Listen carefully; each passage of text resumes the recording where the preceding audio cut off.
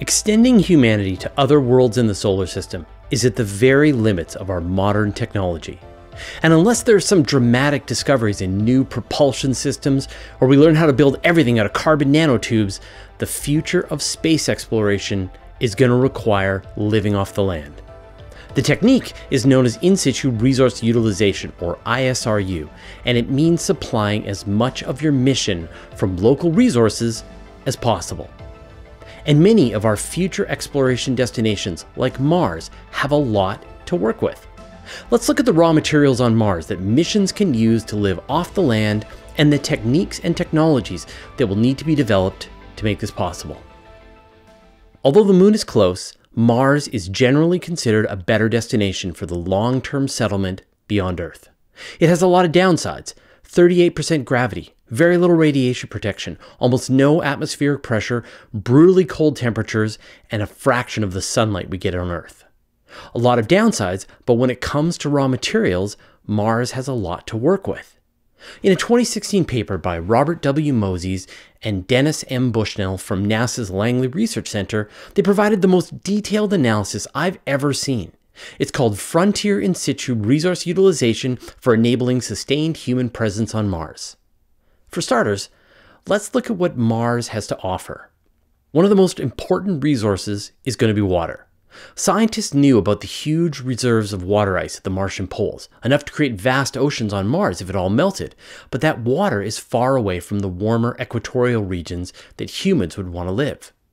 There isn't much water in the atmosphere, and in his original Mars Direct plan, Dr. Robert Zubrin proposed bringing hydrogen from Earth to react with oxygen on Mars to create water. But more recently, several spacecraft have discovered evidence of vast reserves located farther away from the poles. In 2018, NASA reported that their Mars Reconnaissance Orbiter had found evidence of a layer of water ice just under the surface at more central latitudes. It's now believed that the Martian regolith contains 3 to 8% water at the equator and 40% at 60 degrees latitude, so there's plenty of water.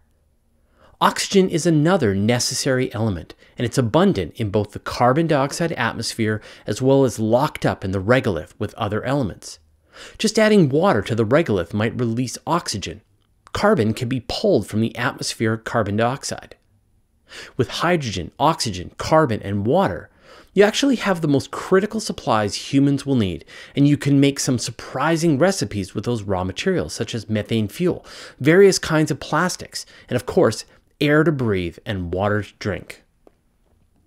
But Mars has more at its disposal. Analysis from space and from rovers on the surface have revealed other elements in the Martian regolith.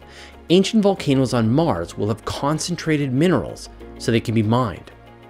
Iron is common on Mars, and it gives its red hue. But other interesting minerals have been discovered with curiosity, like gypsum, which contains calcium and sulfur. Deposits of jarosite have been seen from space, which provides potassium. NASA's Opportunity rover found the greenish hue of copper-containing minerals at El Capitan, like anlerite or malachite. Just this year, NASA announced the discovery of olivine, a mineral typically found inside planets, and was probably blasted onto the surface of Mars in a volcanic explosion. And this material is rich in magnesium. Martian meteorites found on Earth have contained additional elements like aluminum, titanium, and chromium, which means that these metals are common in the regolith on Mars. And trace amounts of lithium, cobalt, nickel, zinc, niobium, molybdenum, lanthanum, europium, tungsten, and gold have also been found in these meteorites. In a 2013 paper, geologists proposed that early Mars might have actually released phosphorus through water-rock interactions at a rate 45 times higher than Earth, and phosphorus is going to be critical in growing plants on Mars. We've mentioned several times that there are perchlorites on Mars, mixed in with the top layer of the regolith, so there's your chlorine.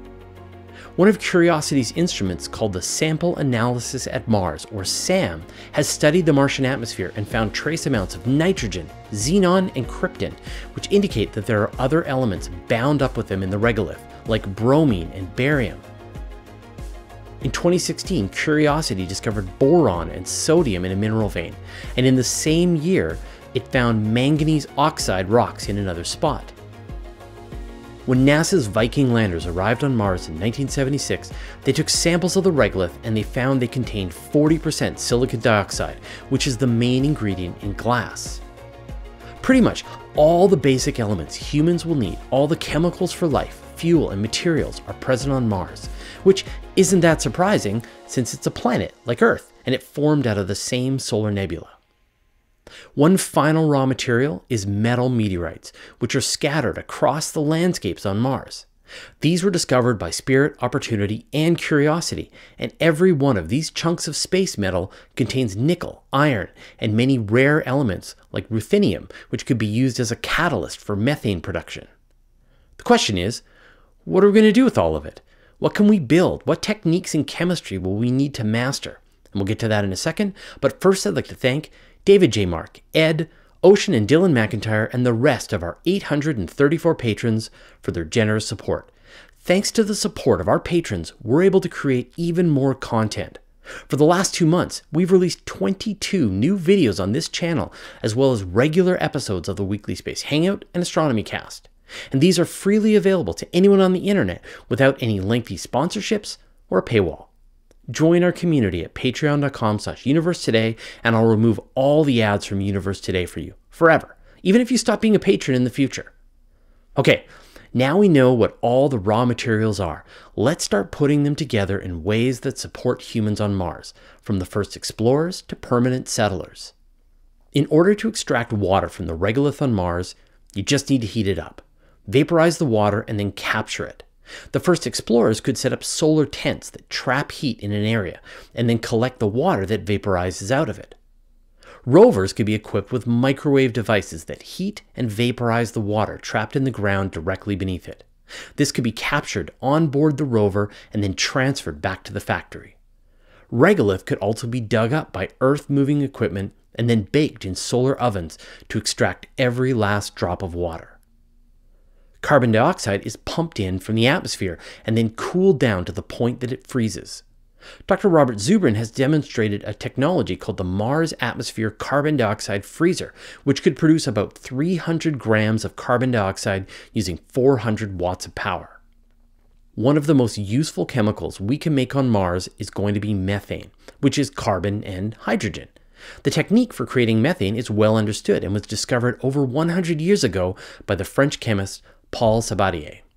Mix together carbon dioxide and hydrogen with a catalyst like nickel or ruthenium, and you can produce methane and water. This process also releases heat, which will be helpful on frigid Mars. Methane can be used as a rocket fuel, but it can also serve as a chemical store of energy without requiring complex and heavy batteries. Once you have all these raw materials, you need to prevent them from freezing so they don't crack or break pipes in containers.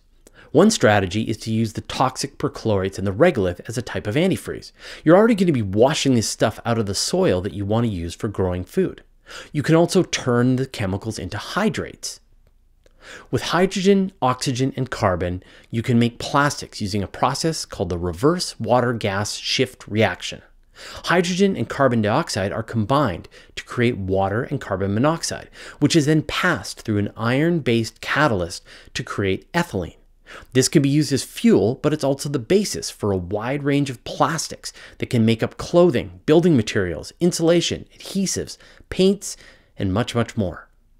Various plastics can be turned into feedstocks for 3D printers, which can then make anything from replacement plastic parts to fabrics to large-scale trusses and structures. There are many techniques to extract metals from the regolith, but one of the simplest might be using bacteria. A researcher from the Delft University of Technology recently developed a system that uses a bacteria-filled bioreactor. The bacteria converts regolith into magnetite, which can then be extracted with magnets.